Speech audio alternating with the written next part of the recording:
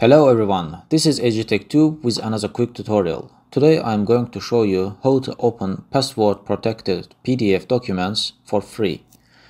Let's say you want to open a PDF document like this and this is asking for a password.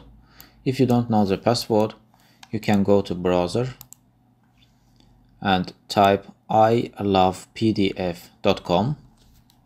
In this site you need to find unlock PDF. Select PDF file. Select PDF file you want to open, which is password protected. Okay, now press unlock PDF button. Okay, this is already unlocked. Let's download and check.